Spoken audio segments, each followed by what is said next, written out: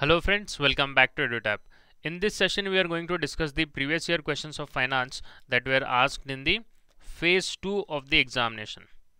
As you know that the exam is held in three phases, phase 1, phase 2 and phase 3, which is nothing but the interview. In the last session we discussed the finance question that appeared in the phase 1 of paper 2. In this session we are going to discuss the phase 2 paper 2. So friends, let us proceed ahead. Before moving ahead, I'd like to inform you about the comprehensive SEBI guidebook that has been unveiled by EduTap. So what is this book all about? See, this book contains the definitive answer to all the questions, persistent questions that are asked regarding SEBI, all the information such as what is the pattern of the examination, what is the eligibility, how is the recruitment conducted.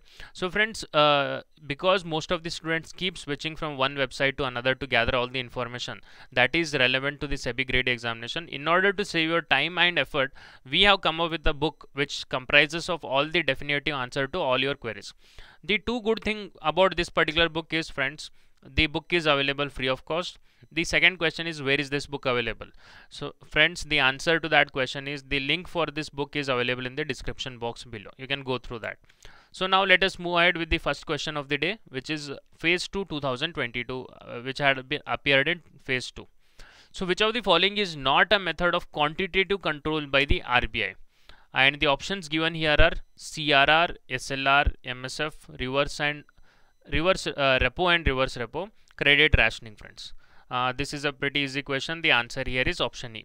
So friends, qualitative tools of monetary policy, the answer question here is asking quantitative tools. So I would like to inform you about the quantitative tools.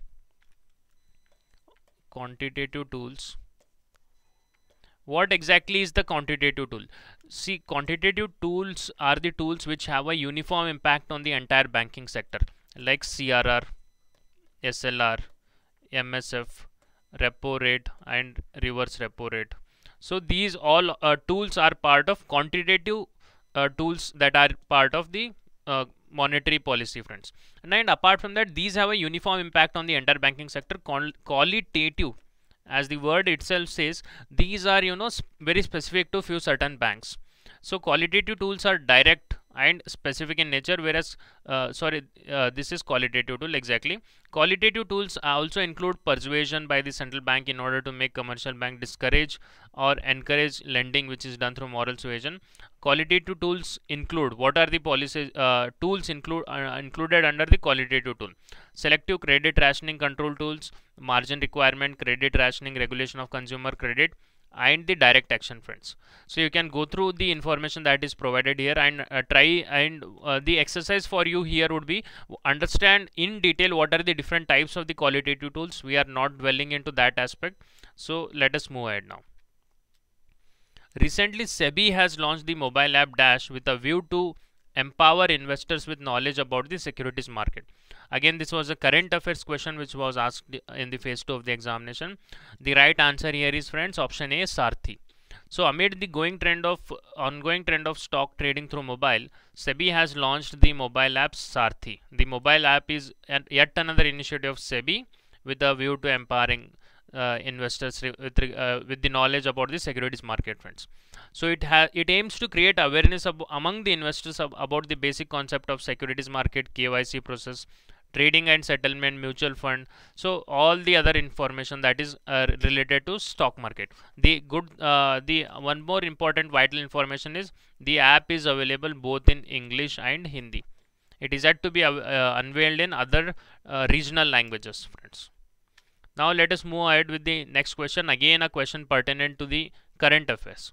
Where any trade receivables are financed through trade receivable discounting system, the concerned trades, that is trade receivable discounting system, on behalf of the factor shall, within a period of dash days from the date of such assignment or satisfaction thereof, as the case may be, file with the central register the relevant detail, friends. Again, looking at this question seems very complex, but again, this is a current affairs question. The answer here is option A, that is within 10 days. This was with regard to the RBI notification and under the Factoring Regulation Act, where it had stated that in respect of trade receivable finance through trades, particulars of the assignment of receivable shall be filed with the central registry on behalf of factors by trades concerned within 10 days. So friends, the important information that we draw from this particular question is you need to be thorough with the current affairs whenever you are appearing for any examination. So now coming to the next question, as per the recommendations of the 15th Finance Commission, which of the following is not one of the four themes mentioned in the devolution of performance based incentives and grants to states? Options are option A is social sector, option B is rural economy, option C is power sector reform, government and administrative reforms, option E is manufacturing reform. So friends, the answer here is option E, manufacturing reform. As per the 15th Finance Commission, the performance based incentive and grants to states revolve around four main themes. The first is the social sector, which focuses on health and education. The second is the rural economy, which focuses on agriculture and maintenance of rural road. The third is the governance and the administrative reform, under which it has recommended grants for judiciary, statistics and aspirational districts and blocks. Fourth is performance based incentive system for the power sector, which is not linked to grants but provides a very important additional borrowing window to the states. So friends, you must remember that manufacturing reform is not part of the reform that is based on which the devolution would happen. Now let us move ahead with the next question, which is which of the following statements regarding the interest rate parity is true? Now go through the option. The same goods must sell for the same price across the countries. There is no mention of interest rate within this particular option. Interest rate across countries will eventually be the same. Okay, the third is there is an offsetting relationship between the interest rate differentials and differentials in the forward and spot exchange market. There is an offsetting relation provided by the costs and revenues in similar market environment. So friends, if you pay close attention, there is nothing being talked about interest rate parity, and here it is a very vague statement that interest rate across countries will eventually be same. When what is that the point of eventuality? And the fourth option is there is an offsetting relationship provided by costs and revenues in similar market environment. Again, this doesn't make sense because interest rate and everything is being talked about here in option C, which is even with limited knowledge you could arrive at the answer, that is option C, friends. So what exactly is interest rate parity? See, theory holds that forward exchange rate should be equal to spot exchange rate times the interest rate of the home country divided by the interest rate of foreign country. So friends, this is the interest rate parity. You can go through that. There is nothing much here. And the last question that was asked in the SEBI Grade A finance is which of the following is applicable on dynamic QR code on business to citizen invoices under GST applicable from 1st July 2021? Again, a question which has been directly picked from the current affairs. Let us go through the options. All taxpayers with an annual turnover of more than rupees 500 crore in any preceding financial year starting from 2017 to 18 compulsorily generate a dynamic QR code on their business to citizen invoices. An insurer or a banking company or a financial institution including a NBFC, again this doesn't, okay, this is one of the option. The option C is goods transport agencies supplying services in relation to transportation of goods by the road in goods carriage. Supplying passenger transportation service.